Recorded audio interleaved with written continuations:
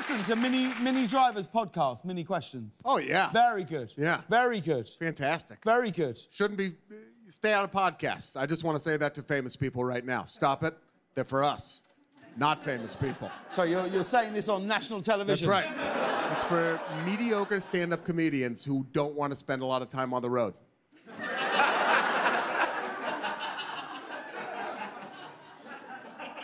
Well, then, congratulations. Well done. You've done it. Yeah.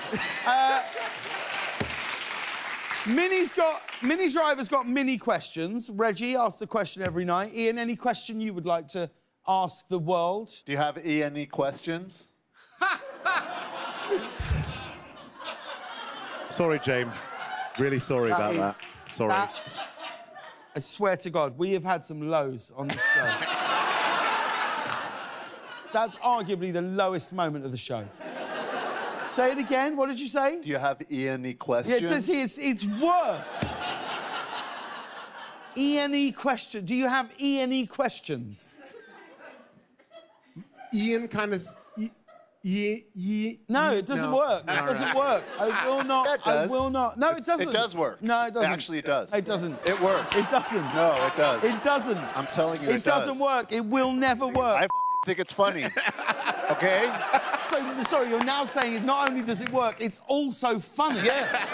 Do you have E&E questions? It doesn't work grammatically. Oh, Nate's piping in now. What's up, Nate? Go on. Hi, Nate Fernald, professional comedy writer here. I would just like to say I am on your side, James, and that it should have been questions. Oh, you're right. You got me there, Nate. That's it. That's it. That is it. You want to try it again? Ian, any question? What did I say? Any question you'd ever want to put out into the world? Any questions? No, don't add the first. Don't add the first one. Now you've just made it. Don't take the first one. Doesn't work. Any questions? Holds. The any E&E is never. Got oh it. my God. Got it. Okay. One more time. Got it. All right. Ian, any question you'd like to put out into the world? Yeah, do you got any questions?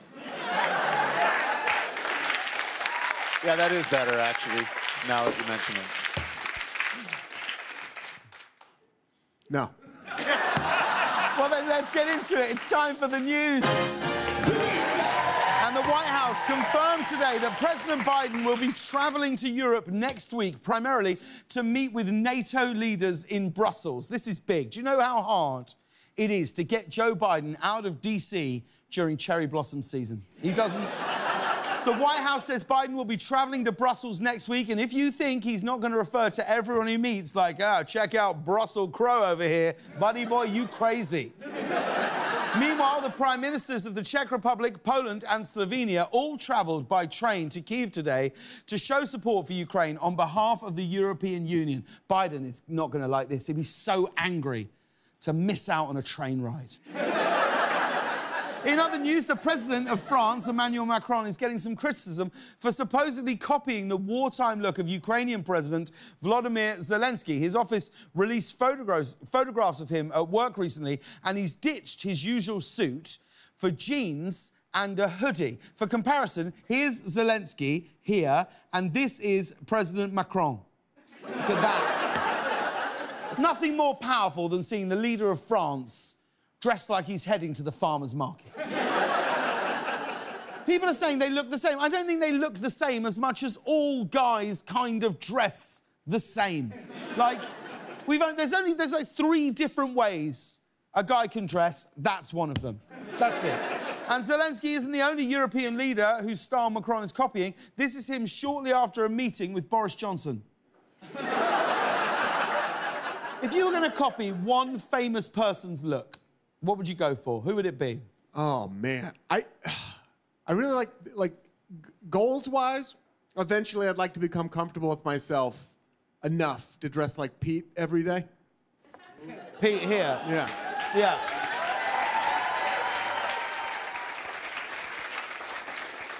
You got a long way to go. I got a long way to go. You got a long way to go. It's a long road. You've got to be lived in. You've got to be...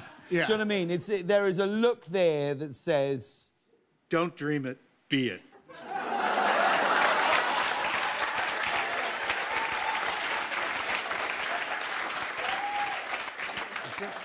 That's it. That's it. I would like to draw you naked. I would.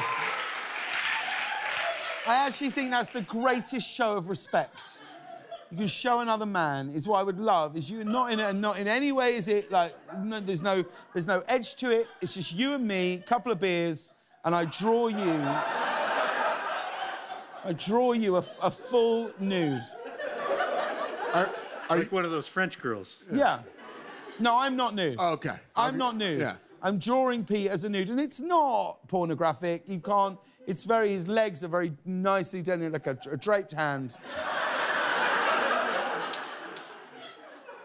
I'd love to do that. Oh. Next season. You open for that? All right. I'd love that.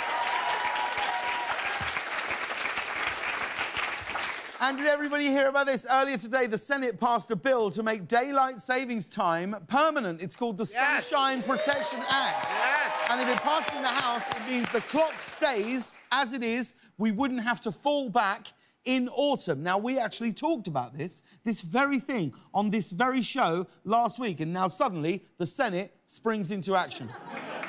If you think that's a coincidence, you don't know how many lobbyists we have inside the Beltway. They're calling it the Sunshine Protection Act. It's actually my favourite Maroon 5 album. Sunshine Protection Act.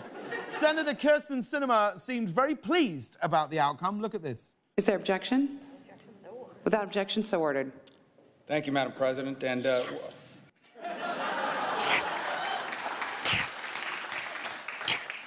Looks like someone is excited about using their gas-powered margarita blender well into December. No one has ever been that happy in the Senate. Not since the last time Mitch McConnell invited everyone over for just grilling and chilling. And did everybody hear about this? Earlier today, the Eiffel Tower got even taller. It's true, a new antenna was attached to the top of the monument today, so the tower is officially 19 feet taller. To which the Empire State Building was like, actually, it's actually more about girth. This is true, the new antenna is for digital radio. Yes, digital radio. Yes. Just when you thought Paris couldn't get any sexier, go and get a digital radio. But check this out, they've just made it even taller.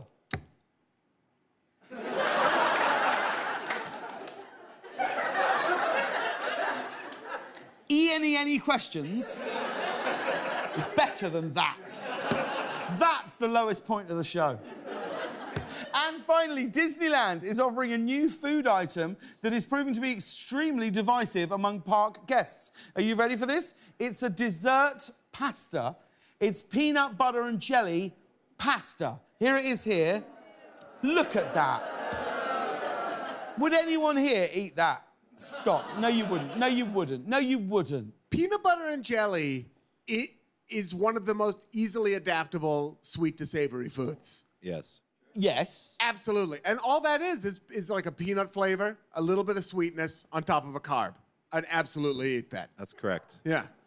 I don't know, man. Oh, yeah. I think that is a real low point. I think it's a low point. Disneyland is... It was eating that gave Eeyore depression.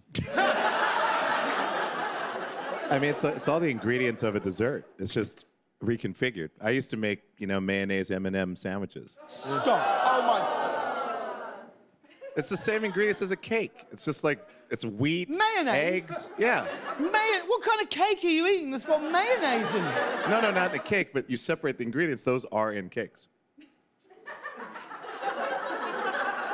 Yes. So you got wheat, peanut butter, jelly. It's like a peanut butter jelly sandwich, but it's just deconstructed. But look at it, Reg. Look at it. I understand what you're saying about the taste. Look, it looks like Woody from Toy Story melted on a plate.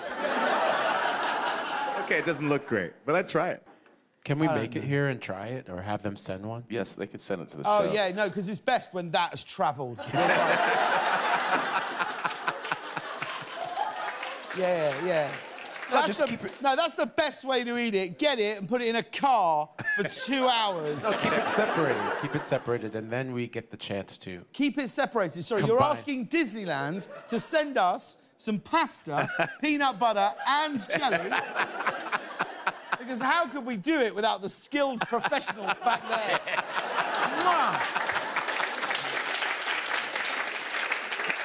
There seems to be some other stuff on there. We need the rest of the recipe. Those are Pop Rocks. Oh, are they really? Oh, that makes it better. Seriously? Yeah. Are you serious? Those are Pop Rocks on top. Okay, now I'm not going to try it. Now I'm not going to try it. Oddly, now I'm interested. No. The new dessert pasta has been very polarizing. In fact, it's Disneyland's most controversial food item since the Finding Nemo seafood platter. And that's the news. We'll be right back with Minnie Driver and James Marsden, everybody. We're playing some music right now just to ease on into that commercial break. We're going to be right back, so make sure to get your bingo.